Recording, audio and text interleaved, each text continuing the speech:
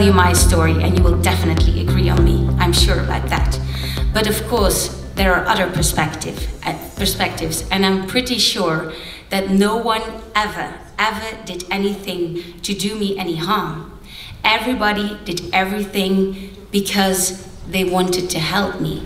They had the best intentions, but the best intentions don't always have the best outcomes. That's maybe what I'm going to tell you today.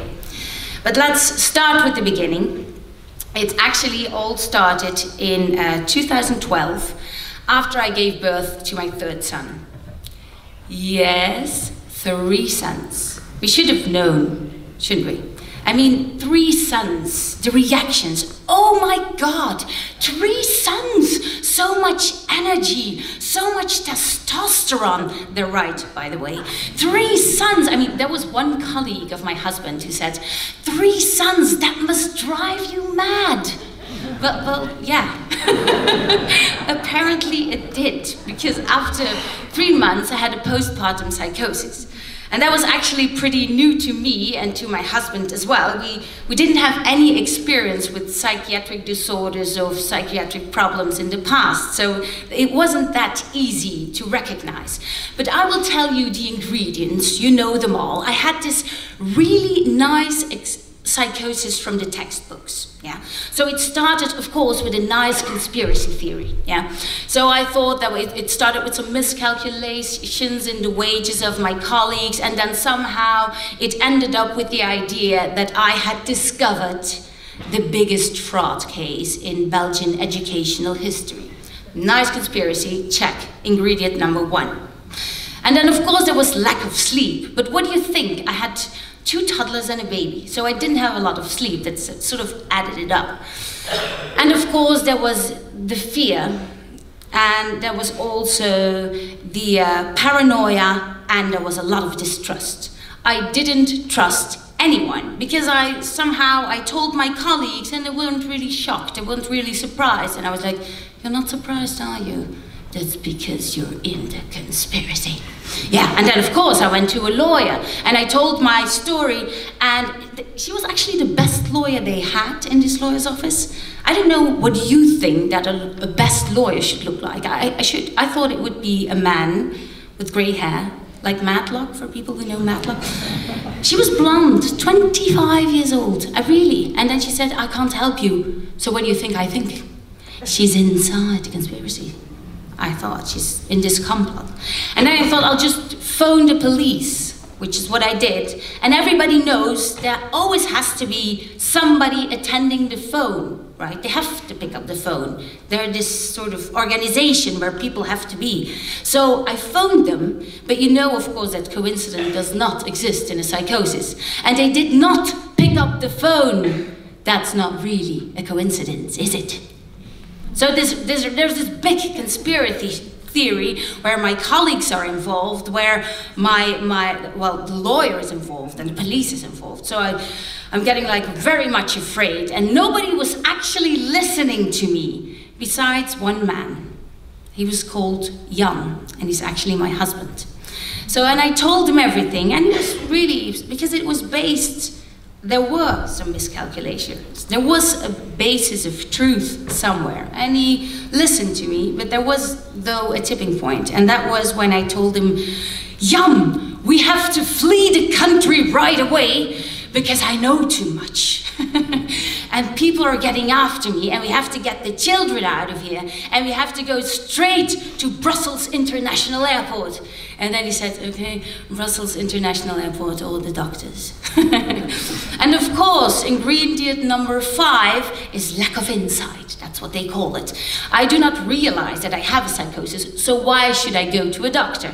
But I have this very nice husband, and he somehow convinced me. That wasn't an easy job. There's even a whole book about it, how he tried to convince me to get help.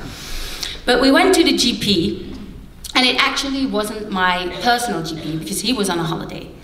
So we arrived at this GP, and he said, okay, how can I help you? I said, you can, because I'm not sick. And he said, okay, then I can't treat you. I'm like, okay, so have you been studying for 7 years and you can't help me? Are you a fraud or something? Are you really a doctor? Now, the problem was that the doctor didn't recognize the psychosis and was so much confronted by what I said, by my verbal aggression, that he, watch out, phoned the police, who was suddenly attending. They were there now. Right. Okay, so he phoned the police, police came. I was brought to the ER, or the AE, or whatever it's called in your language. So I was brought there, and that's where the madness of the caretaker starts. Because actually, do you remember who I trusted? My husband. There was one person I trusted. So when we arrived there, the first thing they did was they took me to a separate room, and then there was another room where I was brought. So I was away from Jan, I was away from my children, and there were all these caretakers asking me questions, wanting me to trust them.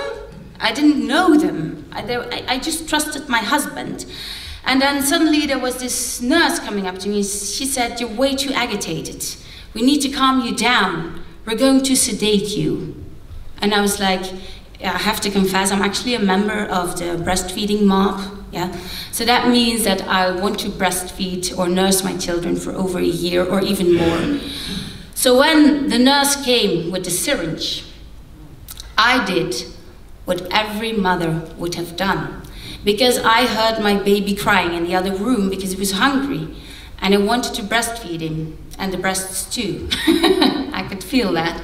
So when the syringe came, I fought, I spit, I kicked, I did everything I could to prevent me from being sedated. But of course they see this as part of the psychosis. The aggression is a symptom of the psychosis. So in the meantime, my husband was waiting there, didn't get any answers. Zen was given a first bottle of milk, cold, because nobody helped him out.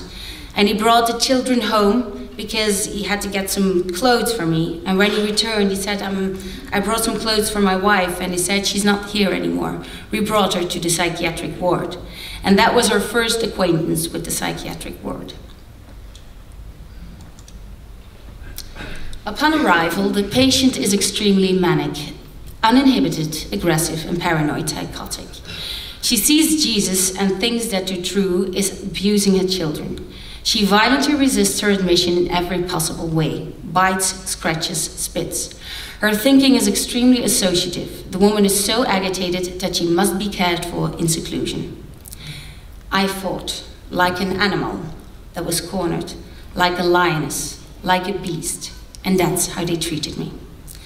I spent 3 days in seclusion room, being restrained from Friday night till Sunday afternoon, and then finally on Monday they brought me to the locked ward.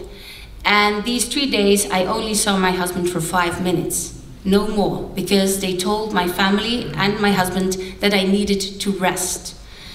And I was so angry with my husband, because he had promised me for better and for worse, and it wasn't getting any worse than this, was it? And he wasn't there. So finally, they took me to the locked ward, and I didn't know where my children were, but I did get slips of paper and a pencil to write. And all this conspiracy theory about fraud cases was all gone. Wow, this seclusion room really works. But it somehow turned me into a mad mother. Because without my children, the madness aggravated. And so I wrote down, where are my children? Where are my children? I slipped them under the door, and after a while I ran out of slips of paper. And there was just a pencil and a really big white wall. And so I started to write on the walls, I want to see my children, I want to see my children. And the nurse entered and she said, bad girl, you shouldn't be writing on the walls.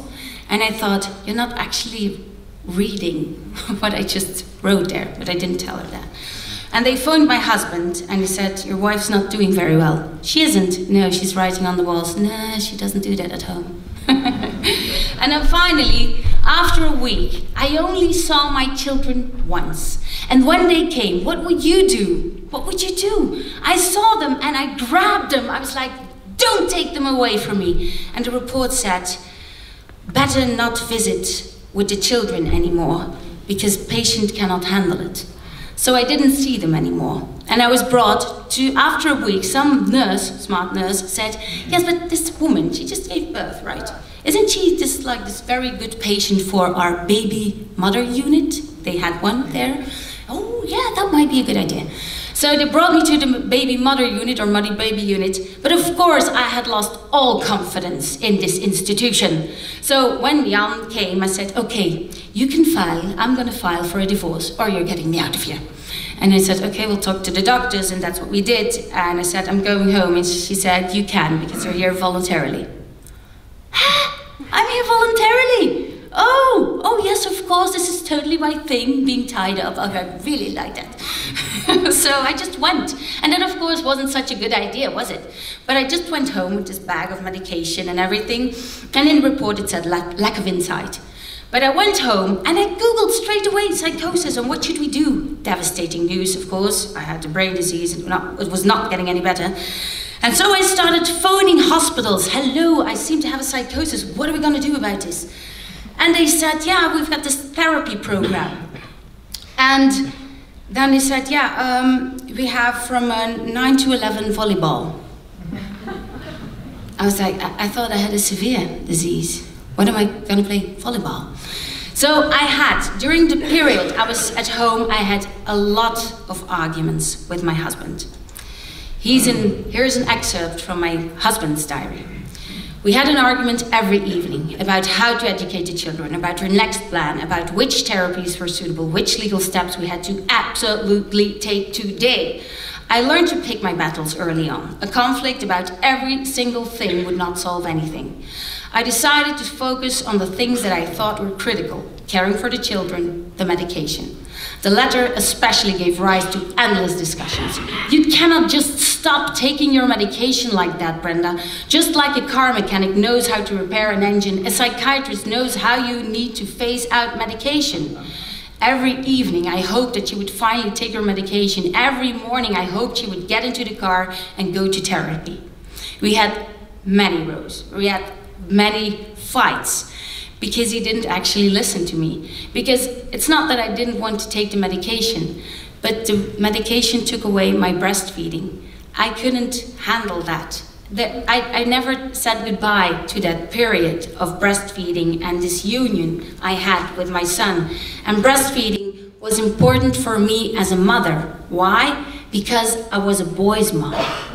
And as a boy's mom, I was looking for my role because my sons really look up to their father. And where was I in this picture?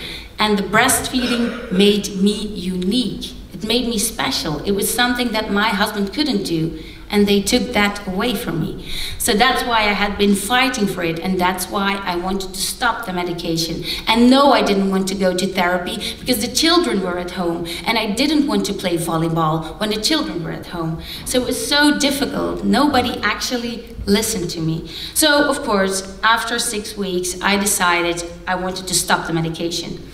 And of course, we're doing this cold turkey right, because we don't have a lot of patients there. So I went to the psychiatrist and I said, I'm quitting my medication. And she said, I haven't heard anything, but keep me posted.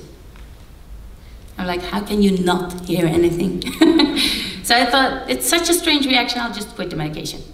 So that's what I did. And of course my family was, no, don't stop the medication. Because one advice, don't stop cold turkey. I mean, let it sort of phase out. And I'm off medication since 4 years already, but if you just quit like cold turkey, it will get you into trouble. And it did, because after 3 weeks I was acute psychotic. There were some new ingredients there, yeah.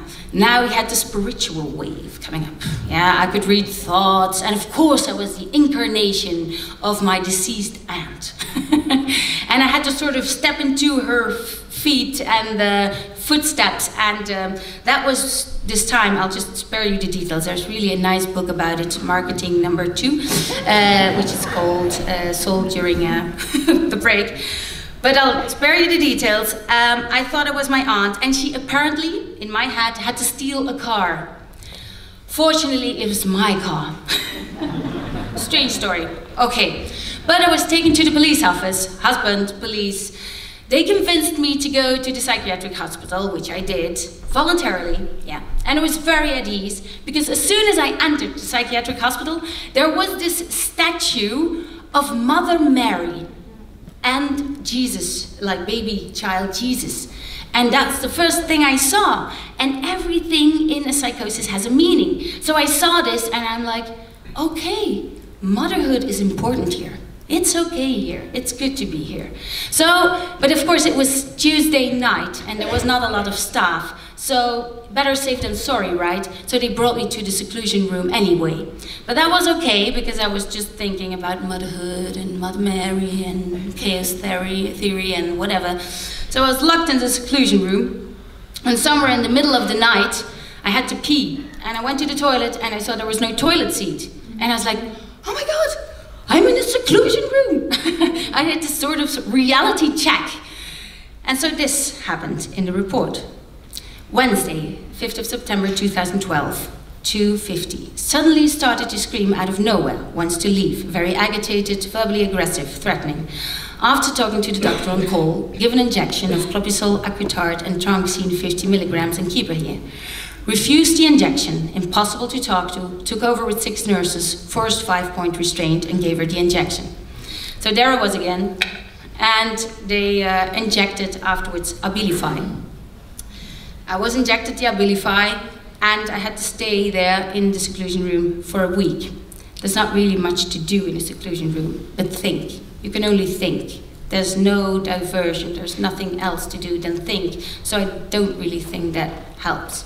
But after 10 days, I had to appear in front of a judge, and he said, oh, you've been doing very well, Brenda, you can go. Okay, so I went.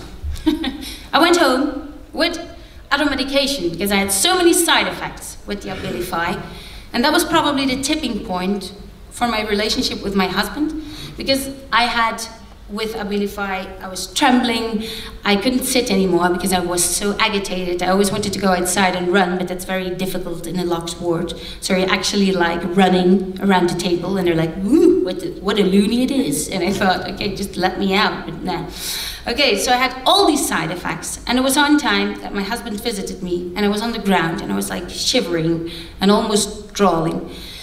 And he came and he said, doctor, this is not my wife anymore. And then the doctor said, yeah, but she will be, because she has to be medicated. And then Jan said, then I'm getting her out of here. So I went home, and maybe it's because I changed medication, maybe it's because I returned to the same context. Maybe it's because they didn't look for the cause, what was my psychosis telling me. And so I went home, and there, within a week, acute psychotic. 3 times in a row. I had a half an hour to talk about this, right? So, again, I had a psychosis, and my husband said, okay, we phoned a psychiatrist who we couldn't reach. And he said, I need more support from the family for my sister. And so we went to where they live, and there I became very psychotic. I heard voices of young girls being raped, and I heard burglars, and I thought I had a miscarriage. This is something that actually returns every time in every psychosis. Nobody ever asked about that, but I had 4 miscarriages, so that might explain something.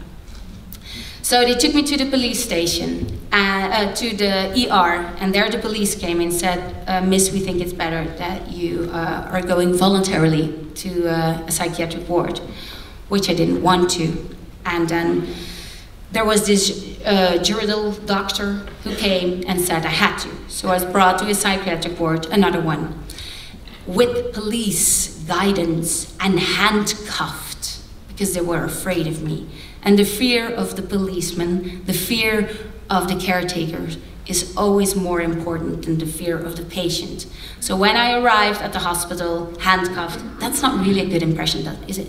So I arrived there and they just brought me to the seclusion room where I spent 2 days.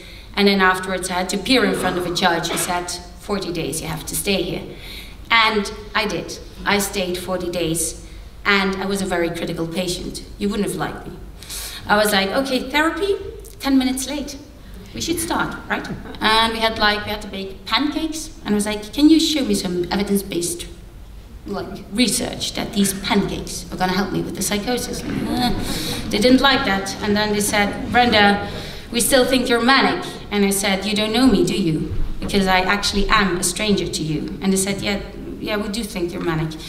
And that's why we decided you can't go home this weekend. And that's when I decided I had to do what I was told. And I turned into a stranger to myself. Because I had always thought that my energy, my critical way of thinking, my outgoingness was my strength. And now they said I had been hypomanic all my life. I turned home and after 40 days, and the children were estranged from me. They said, oh no, Daddy can do this better. We're used to him now. And the baby was attached to Jan. He was his person, and I wasn't there. When I took him, he started crying. And then I thought, if I can't be a mother, if I don't know who I am anymore, I don't want to be here anymore. And so I became very suicidal. And I had to look for myself. But there is, though, a happy ending. I went to look for solutions. I found a good psychiatrist, a psychoanalytical, sorry for the CBT guys, who actually helped me. And I found a good psychologist, but it's not because of them that I'm here, actually. And gradually it became better. I'm not going to read it out because I'm running out of time. But yeah, gradually she'd say something less negative now and then. She'd have a moment that was not dominated by darkness and doom or long periods of silence. Her eyes were still dull, her voice still weak, but you could tell she was getting stronger. Things did not get worse. The darkest discussions happened less often. Now and then I realized that she was still angry about the situation, which came as a relief after the despondent self-chastisement. She closed up less often, found it easier to get out of bed, talked a little more, and now and then she'd smile, a beautiful smile. So I'm here again, now, and I think I found myself, although that was really difficult. We talk about people having to look for their identity. Actually, I think I know who I am, but people somehow seem to judge me all the time. I have to prove myself every time and again. When I come on a conference like this, I think twice, or even more, what I'm going to wear, which impression am I going to make? Because I've got this stigma. There is a self-stigma, but there's a self-stigma because there's a stigma. And I always have to prove myself so much more than anyone else. But there's one person I can be myself with, and that's my husband. And so we were once strangers, but now I know myself again, and I'm very proud to present you to Brenda Froyen. She is she's a teacher educator like she has always been before her psychosis, but she's also a writer. That's what the psychosis did. I started writing books. I always wanted to write books. I didn't know what about, and then I got this psychosis gift. And it turned into many books. I've got like 4 now, and my children's book is actually coming up next week that explains children what psychological problems are. So I think that's my most important book because it combines my talents and my experience into one. So that's Brenda, who's all this, but above all, she is and will always be the wife of Jan, and she will always be the mother of my 3 sons. And so I would like to present you to my sons. The little one is Zen, Lom, Yip, and the one on the motorbike is Jan. And they actually, if I'm going to tell you a story, this is my story. It's the story of 4 knights who conquered the dragon and saved the princess. Thank you.